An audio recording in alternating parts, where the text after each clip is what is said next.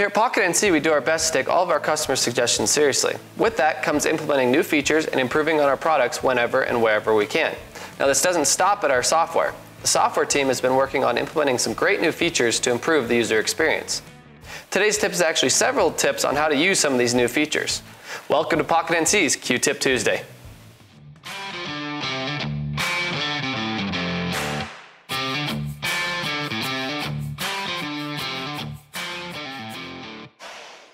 First off, it's important to note that these features were released across a handful of software versions, but they're all available on version 4.6 or higher. So if you haven't already, go update your machine's software using the instructions linked in the video description below. With that said, let's get into it.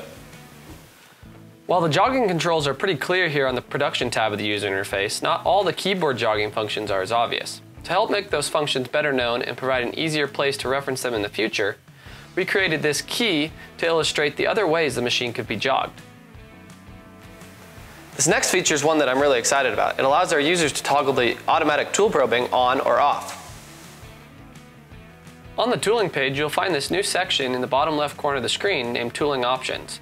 This is where you will find the option to toggle Tool Probe on M6 on and off. When turned on, the machine will automatically measure the tool after every M6 command it encounters while running a program. This means that after a program has been paused for a tool change and you press resume, the tool will be measured before the rest of the program is carried out. By default, V250 machines have this feature turned on and V210 machines have it turned off.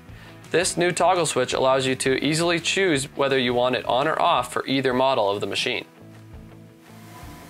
If you've done much machining, you've probably experienced a time where your machine didn't cut where you expected it to due to an offset that was still active. That can be frustrating and ruin parts, so we've put in a feature that will help mitigate that problem on the Pocket NC.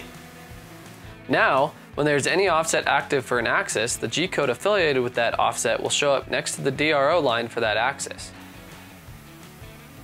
For instance, if I go to the tooling page and the work offset section and set a negative 2.5 offset for the x-axis in the G54 column by zeroing the DRO, G54 will show up next to the x-axis DRO, letting me know that an offset is active.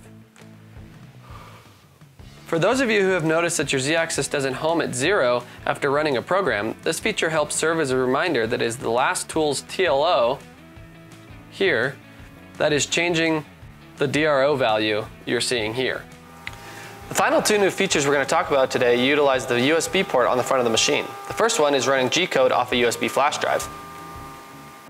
Simply plug in a USB flash drive containing the Gcode that you'd like to run, navigate to the File button on the production page, and select the USB drive from the drop-down menu.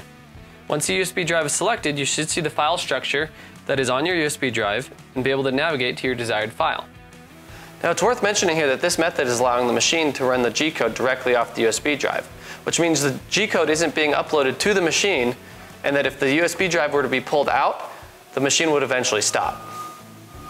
If you prefer to have your Gcode uploaded and stored on the machine, we suggest using the traditional Upload New File button, then selecting your program and selecting Open. The second USB feature is one that many of you have been asking for, being able to update the machine's software over USB flash drive. With this new update process, you can go to our software versions page and download a file that contains the newest version of the Pocket NC software onto a USB flash drive.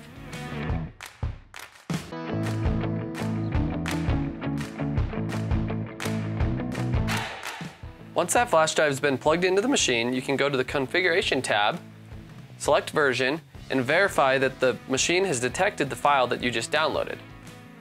The software files detected on USB window can take up to a minute to show up, but if it doesn't, make sure that the update file you downloaded is saved to the topmost level of your USB drive. Once the window and file appear, click on the file that you want to check for updates and then click Check File for Updates.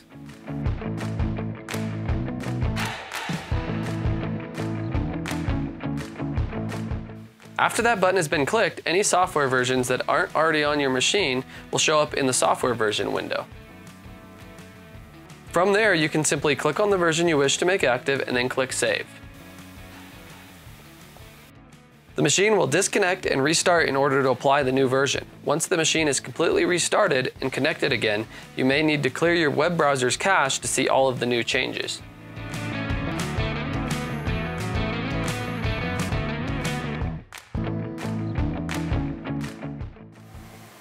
Well, that pretty much covers what's new with the Pocket NC software. I hope this got you excited about updating your machine and using some of those new features. For more information and detailed tutorials, check out the video description below.